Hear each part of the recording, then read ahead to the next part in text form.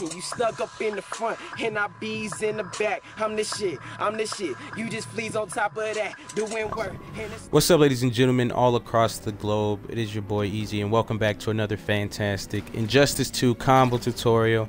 I'm bringing you guys hot off the skillet.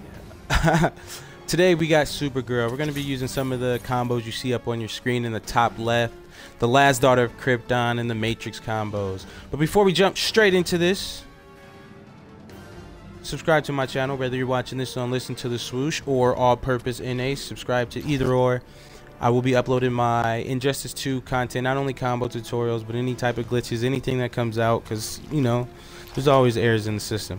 I'll keep you guys updated. But back to what we got at hand. Let's not get sidetracked. So top left, you got the Last Daughter of Krypton combo we're going to be using. We also have the Matrix combo.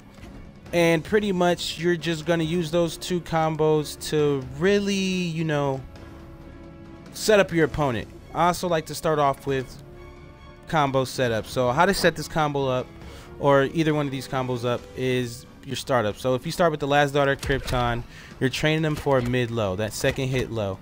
And if they get trained to that, then you hit them with the back 2, 3, that's an overhead, and you can EX that and toss out more combos, whatever you want to do. So that's just the heads up.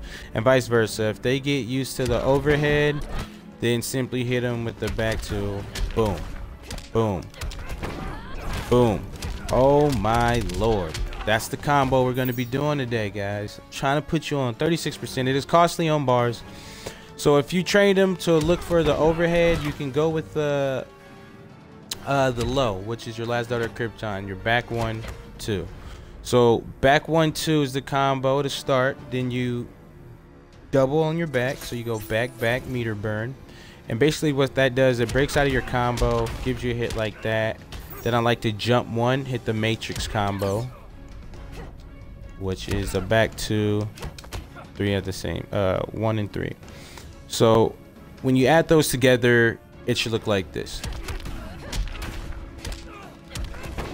EX it, 1, 2, 1, 2, 1. So to do that last combo is the 2, 1, 2, 1. You kind of got to mash it. If not, it won't really come out. And that's one of the places I have trouble with, is because I don't like manually hitting 2, 1, 2, 1, 2, 1. I usually like hitting 2, 1 and then 1 and 2 at the same time. But if you do that, it may do a stage interaction like so somewhere. So be careful of that. Another part of the combo I struggle with is after the back 3, jump punching, jump 1, jump 2, and catching with the Matrix combo, which is the back 2, 1 and 3. So I struggle with that from time to time. My timing's not off, or I'm too far away and I don't get it out. But let's see if we can do this one more time and get the whole entire combo down for you guys to make it look really good. So after you train them with the overhead, which is that, then you can go with the back 1, 2 and really get the combo going. Oh, I'm nervous. I'm nervous. I gotta hit this. Alright, let's get it. Like I'm going blank right now. Why is that so crazy?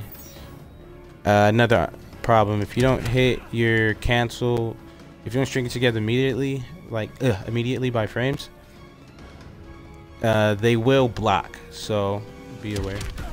I do keep blocking on. Boom, combo, 36%. Now if you train them for the back 1, 2 and they're blocking that now, you can hit them with the Matrix combo starter. And you want to do that. So Matrix combo starter, back 2, 1 and 3. Then I give a 1, 1, EX that, give a back 3. And you end up with 245 damage, which is not a lot, but it looks good. You can really just make it anything. The point is to start with the Matrix.